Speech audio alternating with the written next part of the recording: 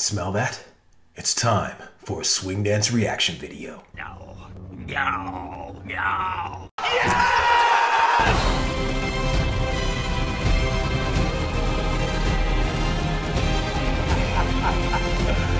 Woo!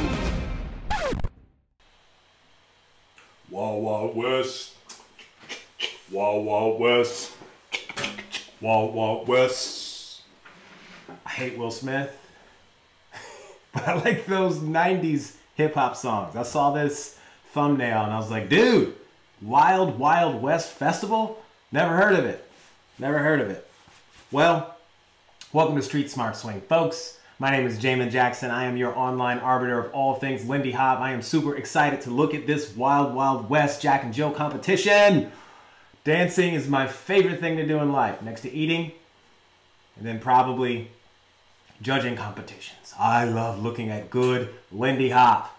Good Lindy Hop. And I'm going to be doing something different on this particular competition. I'm going to take a look at it, and I'm going to be looking to see if these dancers will do something I haven't seen before. This is going to be my pet peeve right now. I'm looking for the next artist. I'm looking for those people who can contribute to the artistic legacy of Lindy Hop. So my eyes are out there. I'm looking at everything, and this video piqued my interest. So let's get right into this one. And here we go. I'm excited. Let's see. So far, I don't see any familiar faces. This could be a real treat. Yes, here we go.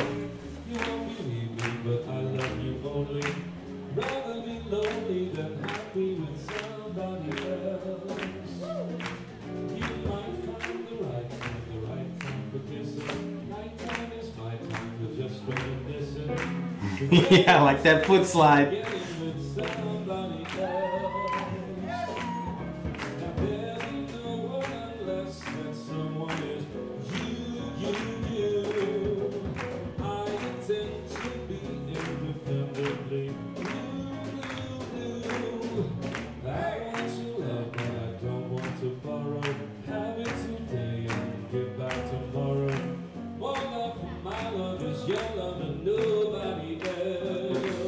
Ho!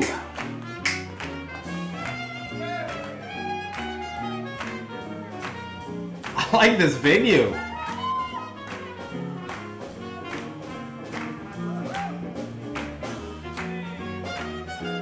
Ah, nice footwork. I saw that.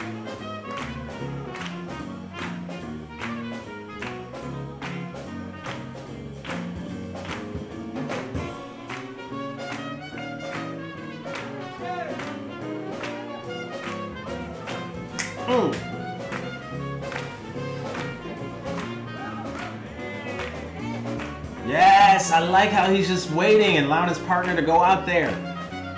It takes tremendous discipline to do that.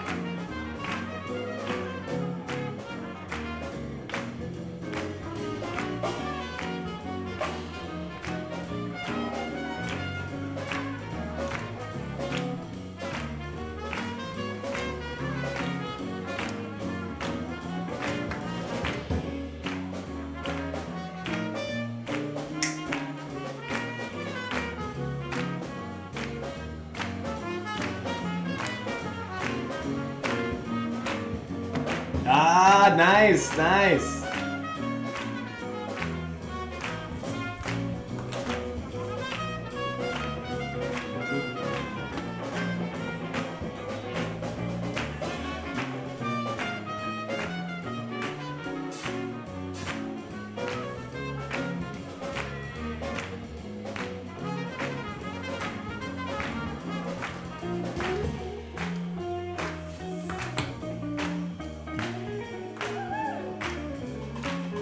Yeah. Ah, I like that crossover swing out. I saw that.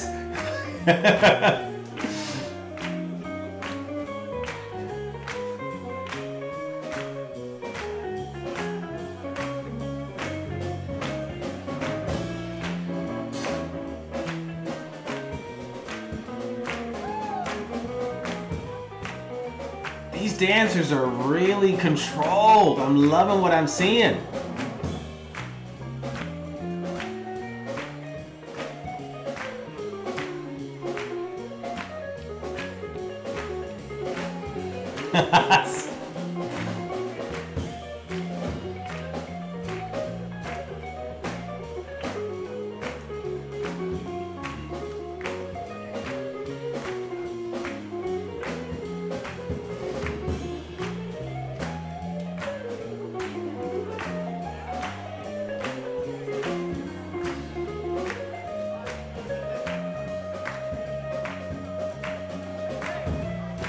Yeah.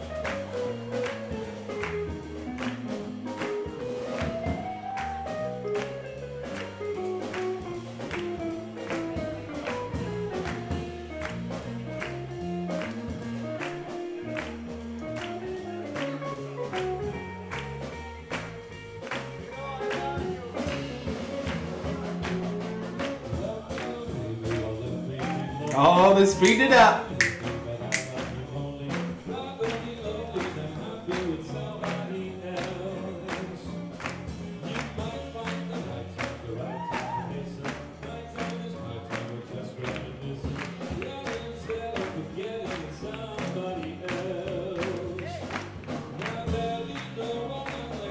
Oh, I like that. I saw it. Yes. I didn't expect that. That was good.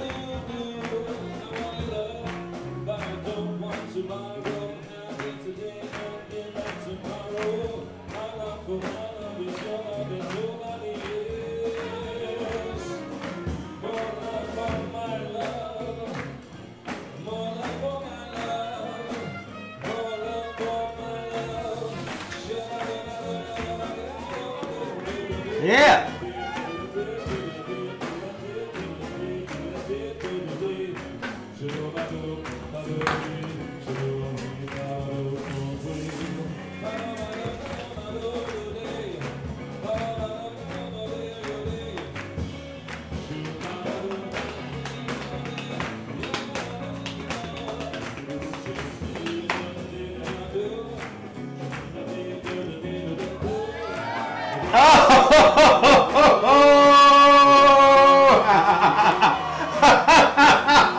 That was great.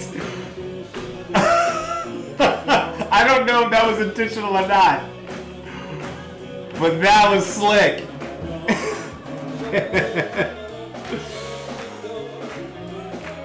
That was slick. Oh.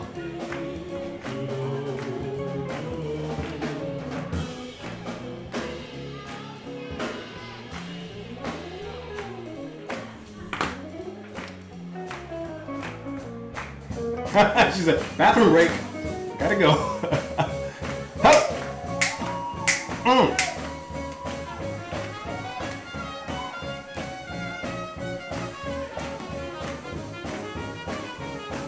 Uh-oh. Are they gonna keep it going?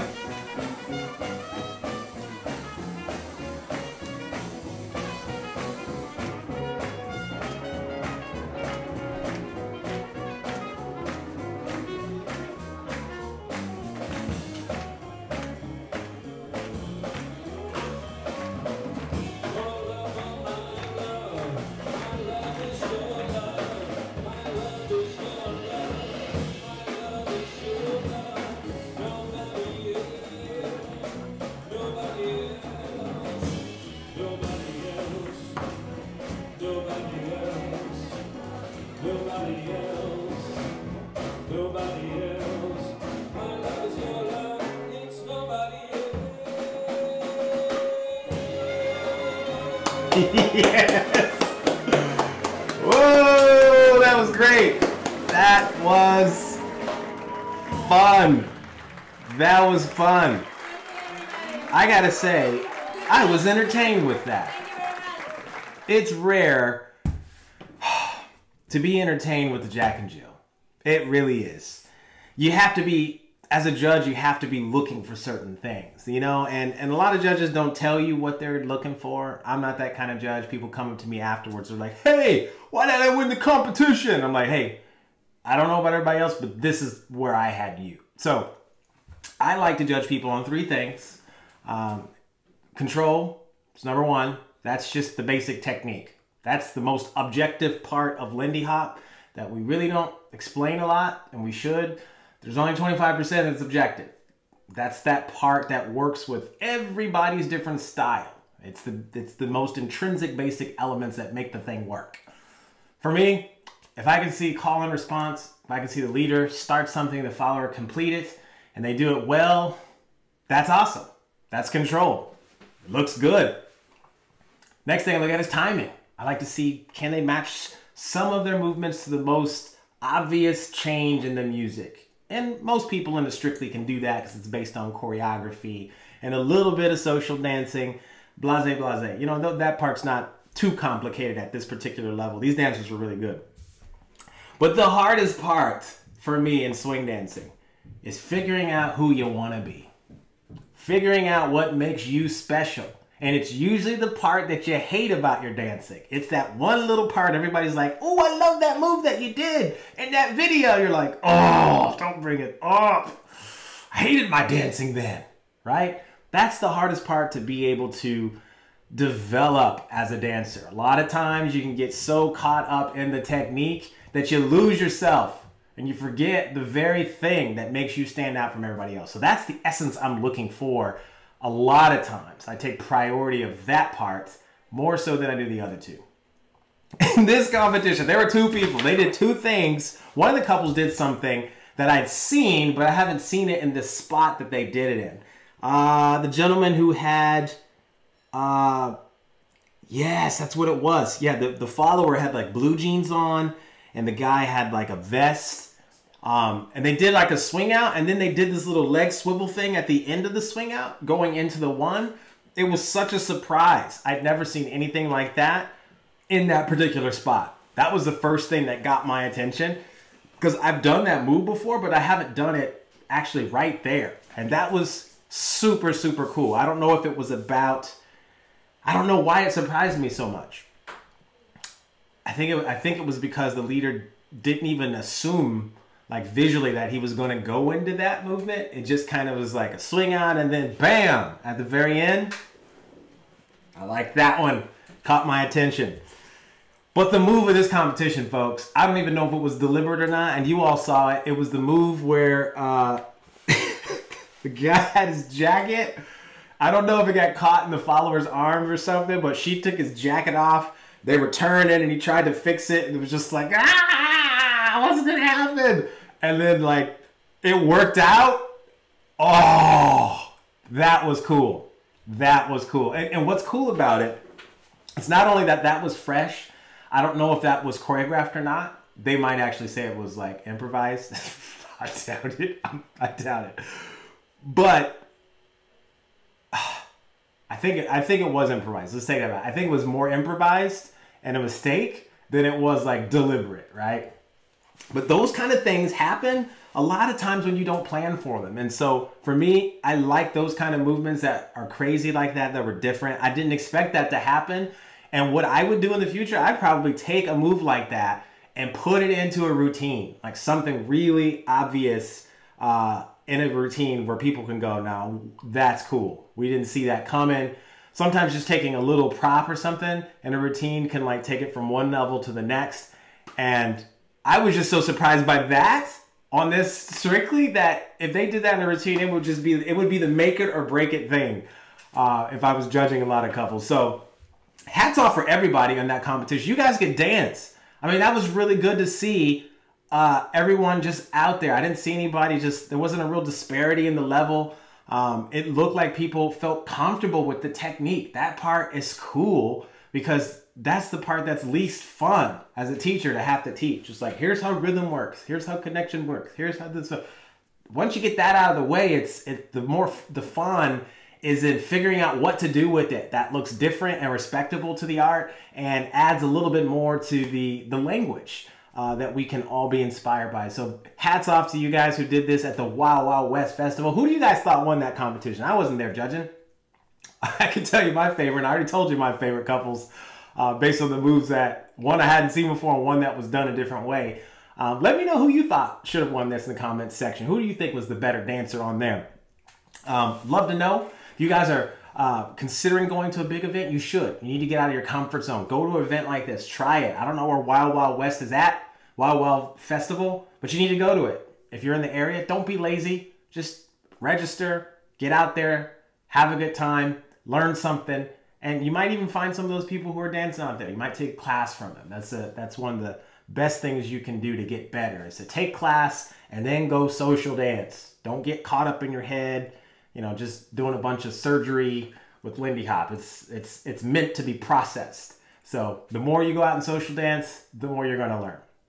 If you guys want to figure out how to accelerate your learning curve, where you're not like frustrated on the technique, check out some of my classes below. We put a lot of hours in helping you guys figure out how to make Lindy Hop simple, so that you can not only get fast for yourself and improve in a way where you can fix yourself as you're social dancing, but you can also communicate a streamlined language to other people so that your community can grow faster. So check some of those classes out. I'd love to hear what you guys thought in the comment section of the Wild Wild West.